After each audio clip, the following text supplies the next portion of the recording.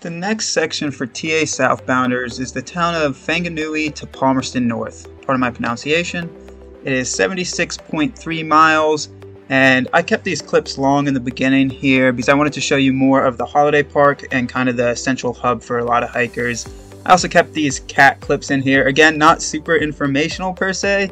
It's just there are a lot of cats in New Zealand in general, and if you leave your window open in the holiday park, that cat or cats will come and say hi to you. They may hop in through the window. So when you leave the holiday park, you have about 2 to 3 miles of road walk into the town of Whanganui proper.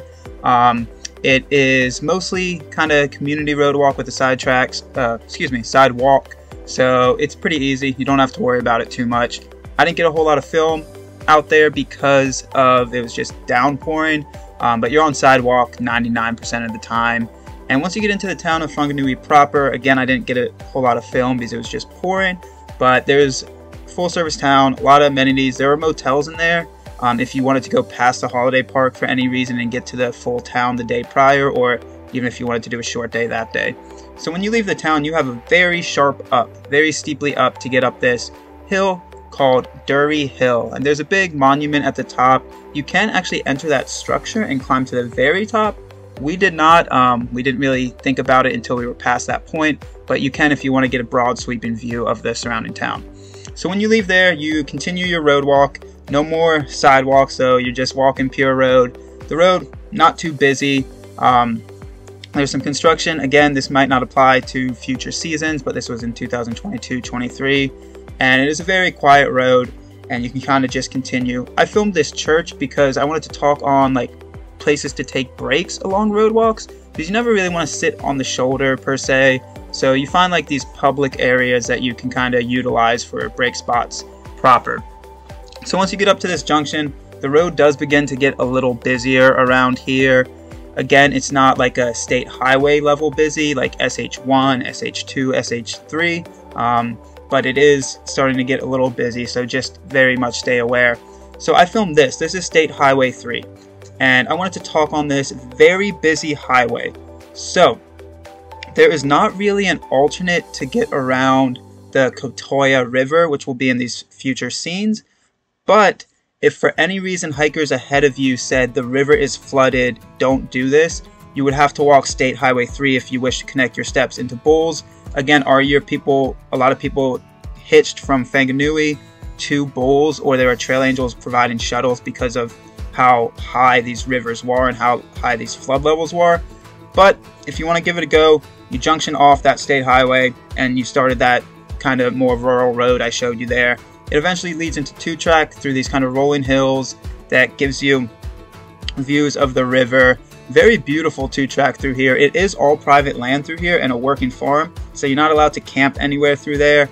You have to camp at designated areas, which again is much of the flavor of the North Island of New Zealand. It will connect you into this beach, and this beach is really cool. You walk it for anywhere from 4 to 6 miles. Sometimes it's a little more sinking sand than you wish. It's not super compact, super flat. Again, it could be because we caught it at a certain tide, but as you can see, the footprints sink down more than you'd prefer sometimes. So this beach will ultimately lead you into that river that I was talking about, the Kotoya River. And this is it right here, and you do have to time it at low tide to cross properly.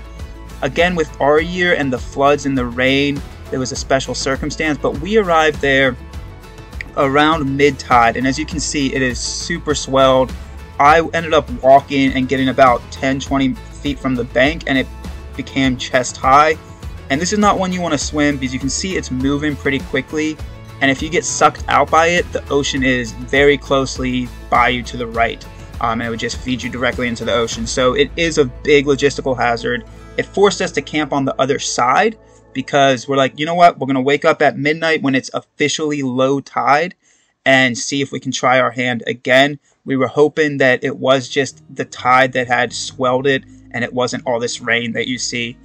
Unfortunately, it was the rain. We woke up at midnight that night and the river had actually gotten higher, even though it was officially low tide. So again, can't stress that enough. Kotoya River, pardon my pronunciation. If any reports are that it's flooded, you will not be able to cross it unless you want to swim. And I would heavily recommend against swimming. There's no alternate around it. You would have to backtrack all the way to State Highway 3 to then walk State Highway 3 into the town of Bowles. The pieces of film you're going to see here are, we didn't have all the information that I'm giving you right now our year, so we looked at our satellite maps and we saw that if you paralleled the river long enough and walked upstream, it would connect you into what looked like a public farm track, 2-track road. So you had to do a little bit of bushwhacking in the beginning. It will change your pace. Again, this information I just want to show you. I would not take this route because it is private land. We ended up running into the owners of said private land, and they were very understanding. They were a little standoffish at first because they didn't at first know what we were doing, and then we told them about the flooded river, and they were very, very friendly and understanding. But please, please, please, please don't cross private land without prior permission. Again, we didn't have the information going into it that we would have had, and we would have made a different decision. This is the bridge that we did like a giant alternate round to get across the river. As you can see, this is the Katasha River upstream, and it is super, super, super flooded. So you get back to road, and ultimately you end up walking back into the town of Katasha. And the town of Katasha has a campground. It's what we were actually shooting for the day prior. It's kind of a full-service campground. The town itself doesn't have a lot of amenities, but the campground, it has running water. It has beautiful bathrooms. I say beautiful because they're very well upkept. This is it. You can see the grass is very nicely manicured, and it's just a really nice campground. So if the river's in regular conditions, most hikers will probably shoot for here from the town of Whanganui. Really, really nice campground. So when you get back onto official trail, quote unquote, it becomes flooded. We've read in the comments that this area is pretty much consistently flooded. It's not just with our unluckiness in the season, that this area pretty much is consistently flooded, and it will vary from shin high to knee high, so it will impact your pace. And once you get back to the beach on the other side of the Katasha River, you have anywhere from 7 to 9 miles of beach walk. I believe it may be a little bit less, somewhere in that ballpark. And it's a long, long beach. Pack out your water from Katasha Campground. As you saw, there was that inlet into the ocean. It would be more brackish water. I wouldn't personally feel comfortable with it, and it's heavily sedimented. So pack out water from Katasha to get you to at least the town of Bowles. Again, it comes down to personal preference, but it's easy enough. It's not too far. So where you junction off the beach is this big kind of pile of driftwood. You kind of have to like jungle gymnastics your way through. That will ultimately lead you into about 1 mile to 2 miles of this kind of pseudo 2-track, single track. And I say pseudo 2-track, single track a lot because it kind of just fluctuates along those miles. It doesn't stay consistently one or the other. So once you finish that portion of track, you're back into road, and this road will ultimately lead you all the way into the town of Bowles. It fluctuates from super, super slow traffic, not many cars, to start getting busier as you keep getting closer and closer to the town of Bowles. So as you're walking into the town of Bowles, again, it is a full-service town. You have more than a few options for amenities, restaurants, grocery stores. You can kind of pick and choose your things through there. We ended up staying at the Bowles Holiday Park, which is an extra mile out of town. You can pitch your tent in the grass. They have these little motel units, full-service kitchen, full amenities, as I've talked about with holiday parks in the past. I kept this piece of film long because it shows our new tent. Again, it's just something that amused me, not really informational. It is a tent that is made by a company in New Zealand, and it actually withstood very, very well for what we were hoping to get out of it. So the next day, people sometimes break this into 2 days, but if you're just jonesing for a bigger town, you can go all the way to the town of Palmerston North. And I say town when I mean city. The day will start off with busy road. You have to cross that state highway again, and you'll see Magpie here in a second, just jogging across because the traffic is really consistent. Sometimes you have to wait on those sides of those roads just to find a pocket to end up crossing within there. And after that quick kind of busy road area, it does get more gradually like mellow, and you end up walking up towards a place called Mount Lees Reserve. And Mount Lees Reserve does allow camping. So we actually had wanted to shoot for it the day prior, but due to that long river alternate, we weren't able to get there. It is a really nice spot. They have water, they have restrooms, and you can stay there. So you continue your road walk, and some people decide to stay in this town called Fielding. And Fielding is kind of a smaller town on the outskirts of Palmerston North if you want a shorter day. It is a very, very beautiful town. They have beautiful parks through there. Again, full service town. Not going to have as many amenities as Palmerston North proper because Palmerston North is a city, but we heard reports of people that had stayed there and they really enjoyed their stay. Have motels, have probably a holiday park. It has many options. You can see the Bulls theme continued on throughout our day there.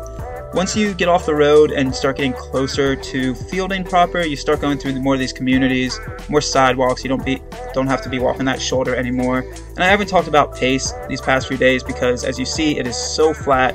It is mostly road, pavement. You can hold a very standard pace on this. And that last scene was us going through the town of Fielding. You don't go directly through downtown, but you can see it off to the side.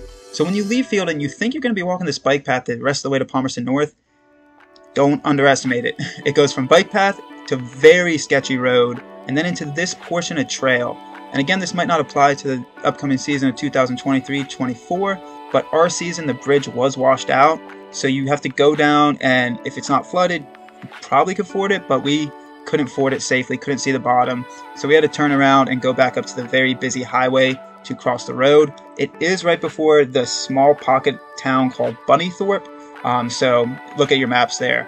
And this really surprised us here. We did not think we had any farm track, but there's about 2 or 3 miles before the final road walk into the city of Palmerston North that is this very slow farm track. So if you're just pushing for town and really excited to get that rest in, that food in, that laundry in, know there's some of that farm track and it will impact your pace. It's not super well maintained. It's very chewed through ground, so be prepared for that farm track. We were, again, not prepared for it. I think it may have been an extension actually this year of 2022-23 that they just officially made that part of the trail. So as you can see, we got into Palmerston North. There's a little bit of bike path road to get back in a few miles after that farm track. And I filmed the shoes. I kept this long here because you may want to replace your shoes here since it is a major city before the mountain range of the Toraros, part of my pronunciation. And I also kept these pieces of pockets of film long because this is a very logistical hub for a lot of hikers. Palmerston North, where you stay at the motels, is very easy to access everything. You're a few blocks from the countdown, the pack and save, you're a few blocks from the restaurants. So most people will use this place to send out food resupply boxes to the South Island, specifically the town of St. Arnaud and the town of Arthur Pass, as those places are hard to access the food that you may desire. So many people use this as a logistical hub, as we did. We resupplied for 5 days for Alpine Lodge in St. Arnaud, and then we resupplied for 6 days for the Beeley Motel in Arthur Pass. You may have those two flip-flopped, but do your research there. I would also recommend sending out one more box to the Boyle Outdoor Center in case you want to avoid a long hitch in the Hammer Springs. So this town really is a good spot because, as I said, everything is very closely accessible and you can pack up your boxes, and then the post office is also a few blocks away from the hub of motels. So get ready. You're getting close to the South Island. A couple more sections and you're gonna go get it. So we're packing them up, shipping them out.